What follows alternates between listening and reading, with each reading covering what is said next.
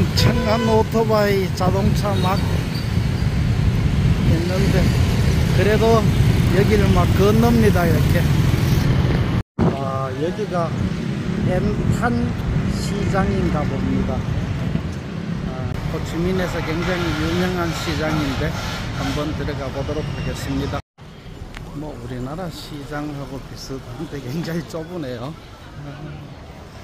옷가게들, 여러가지 잡화들 많이 있네요. 뭐 들어가는 입구에는 전부 이렇게 잡화들이 많은 것 같습니다. 여러가지 뭐 골목골목입니다.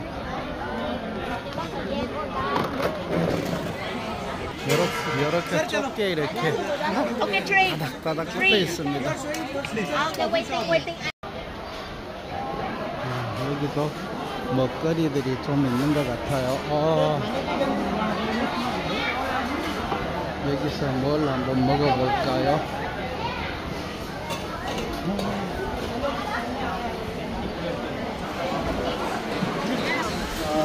비프 쌀국수하고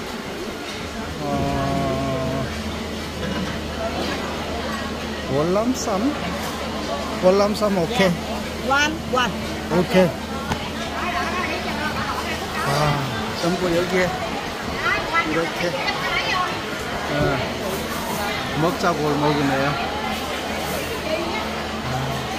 우리나라 뭐 시장하고 비슷합니다. 그런데 복작복작하네요.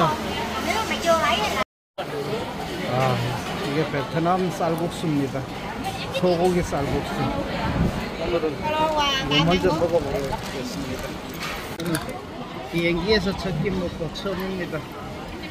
여기 고추가 좀 매워 보이는데 고추 좀 넣고 무슨 하여튼 오렌지 같은 게 하여튼 좀 넣어서 한번 먹어보겠습니다.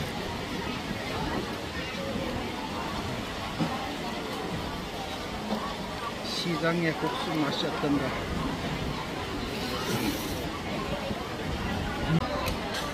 벤탄시장에 와서 먹는 쌀국수입니다.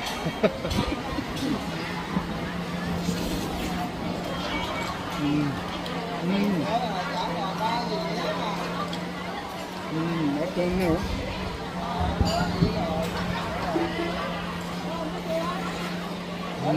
월남쌈이 나왔네요. 여기 소스가 땅콩이 들어가 있네요. 소스를 좀 올려서 먹을까?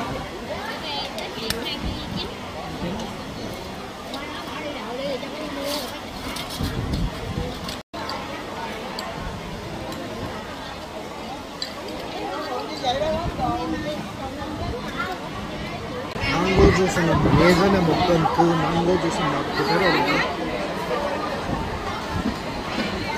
베트남의 유튜버인지 옆에서 이렇게 사진을 찍어주고 있습니다.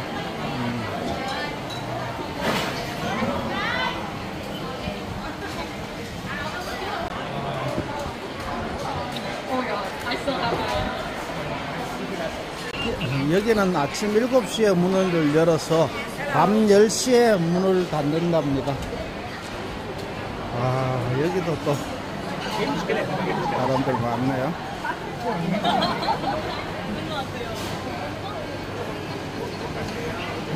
요거 하나 먹어봐야 되겠네.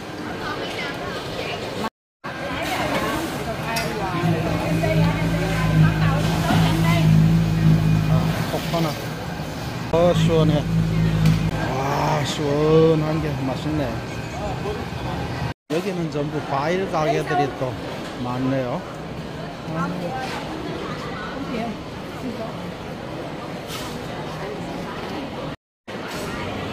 망고. 아직 달았네. How much? 12만 원 1kg. 망고가 1kg에 6,000원 하네요.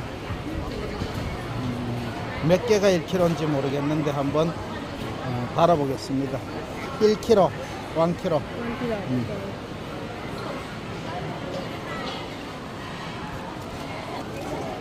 1kg에 2개입니다. 그런데 사이즈가 좀 큽니다.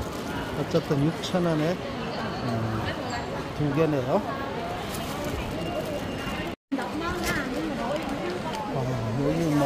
어마어마하게 많은데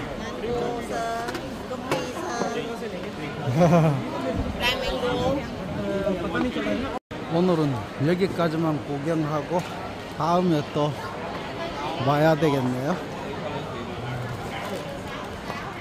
뭐 여러 가지가 없는 게 없이 많이 있네요. 오늘 벤탄시장 갔다가 오토바이 타고 호텔로 들어갑니다. 1,500원 정도 주고 들어가고 있습니다. 망고 한번 먹어봅니다.